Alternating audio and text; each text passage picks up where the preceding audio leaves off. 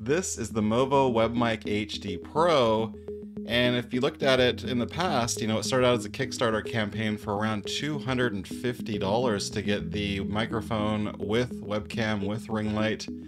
Now you can get it for just $50 on their site or on Amazon.com. And you'd think that with the bad reviews that you might read on Amazon.com, or with the low price going from $250 to $50, that this would be a terrible camera and a terrible microphone.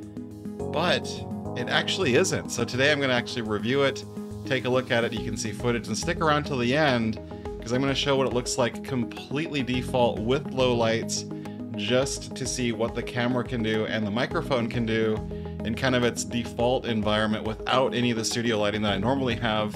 So stick around.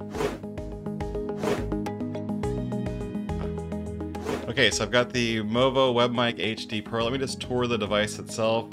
Honestly, the build quality isn't amazing. It's pretty plasticky. It kind of feels like a child's toy in terms of its outward presence, but the microphone itself has quite a few great capabilities. I mean, it's more or less kind of the capabilities you would expect from a nice streaming or podcasting microphone. It's USB-C in the back.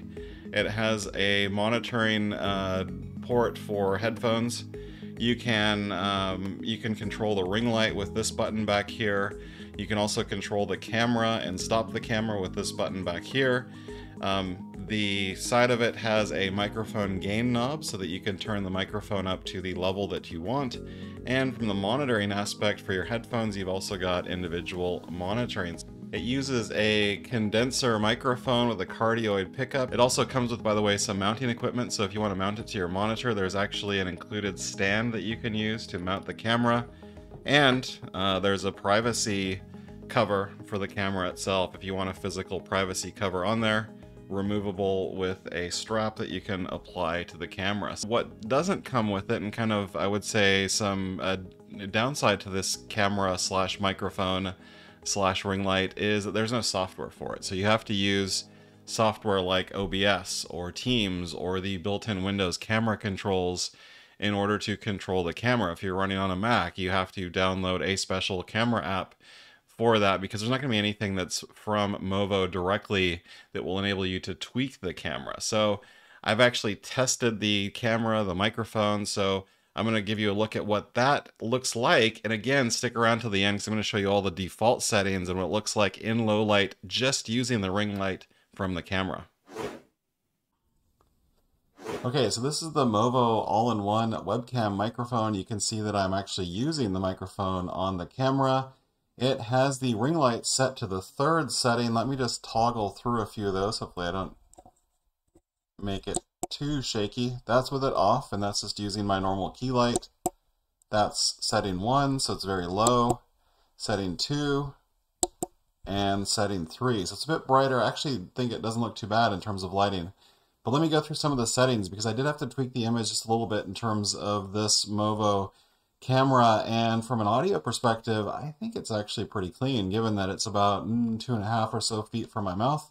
It sounds pretty good. So I'm going to go ahead and open up Movo and the properties. Now I'm going to show you what things have been configured for this camera. So let me just resize that window a little bit. And I will go through configure video, and that's actually put it over on the screen. So let me go grab it. All right, so first thing I had to do actually was turn the exposure, auto exposure off. When you turn auto exposure, it makes things very bright, very hot. I would say when you go off auto exposure, it's actually a pretty good image. And then on the camera itself, just to look at some of the settings, I've got the contrast at 35, hue at 10, saturation at 75, sharpness at 4, gamma at 89. Using the automatic white balance. If you turn that off, bad things tend to happen. I like the Incredible Hulk right now. Turn it back on, that looks a lot better.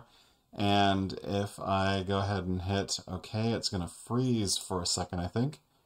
And it will apply any settings. Now the camera, as you can see, I'm using a custom setting. By default, it goes into a 4:3 mode, which is probably native to the sensor. I'm doing 1920 by 1080 highest FPS.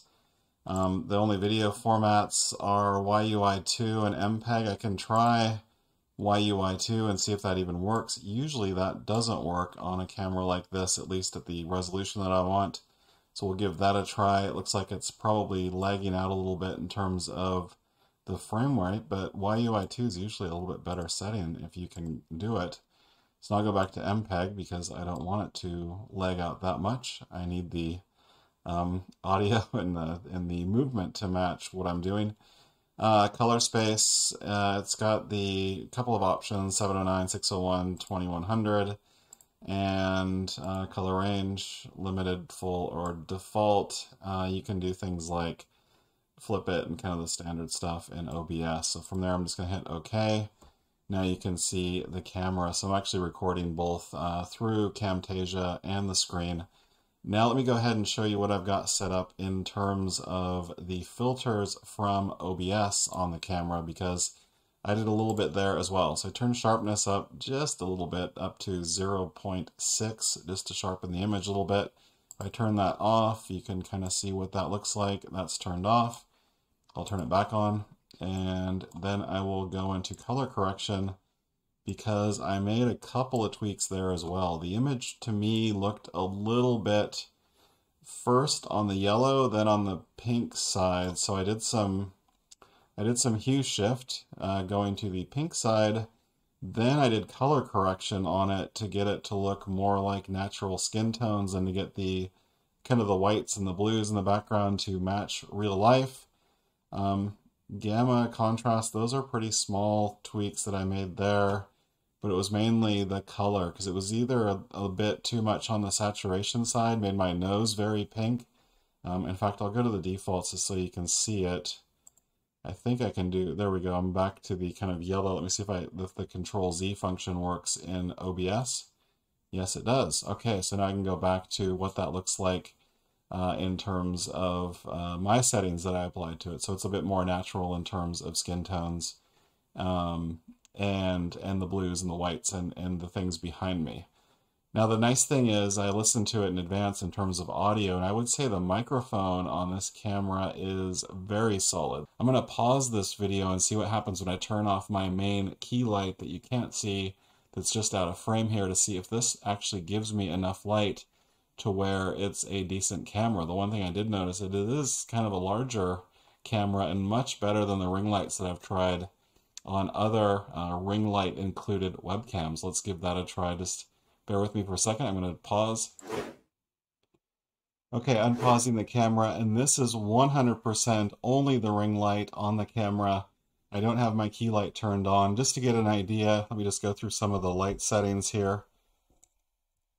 I do have a little bit of overhead lighting, but there it is off, so you can see the difference is pretty radical.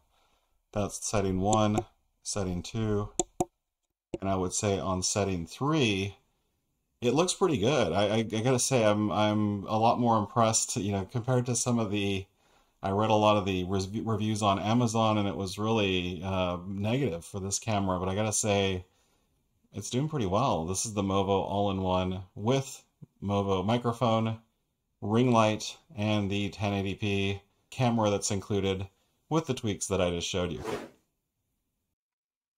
Okay, before I wrap up recording, I wanted to show you all of the default settings on the camera and the microphone, just so you have a view of what that looks like. I thought that the camera was pretty overexposed in normal lighting, you know, studio lighting with a key light. It turns out, you know, when it's in low light situations like it is right now, where basically the only light coming on my face is the camera's light, the ring light. Now it's in brightness position 1, and I think that's actually the closest, you know, to natural colors for me.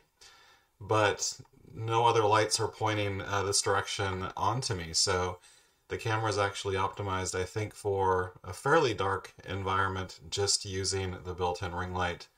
And so it looks pretty good out of the box. I gotta say, if you're using the camera like this, you don't have to tweak it too much. I mean, I would probably tweak it a little bit in terms of settings, but these are all the defaults here.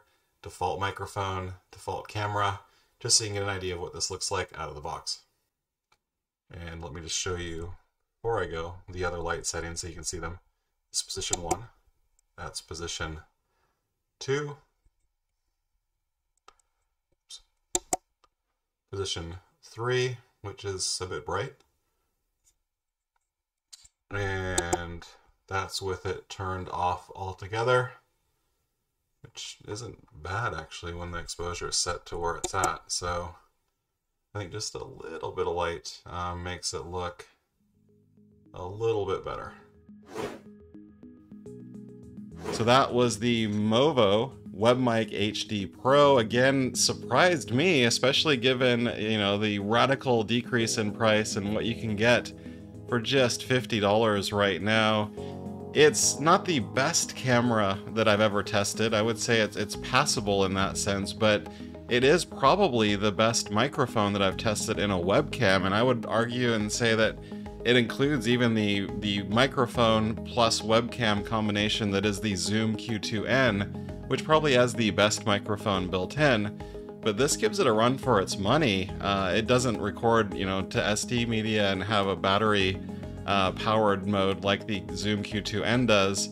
But in terms of just a all-in-one microphone slash camera slash ring light, I think this thing's pretty amazing at $50, and it has its faults, but you know, for the price performance, you're not going to get any better than this, and otherwise you're going to have to buy separate components for your camera, your light, and your microphone. If you put this on a microphone arm, it's going to be a pretty much perfect setup, because of its wide-angle lens, you can have the microphone be 1.5 feet or, you know, 2 feet from your mouth probably, and in the right frame. And you're going to look good, you're going to sound good, and if you're streaming or doing Teams or something that doesn't expect anything higher than a 1080p or even a 720p image, it's going to be able to compete with most web cameras out there today. So again, the Movo WebMic HD Pro all-in-one, I think it's probably the best deal that's out there at the moment right now if you want to get started and need the lights, the camera, and the microphone, and this does it all in one box. So I was kind of surprised about this one, but hopefully this gives you some value. This is what I like to do. I like to review cameras so that you don't have to do it. And if you like the video, please be sure to give me a like. Otherwise, subscribe to my channel, and we'll see you soon.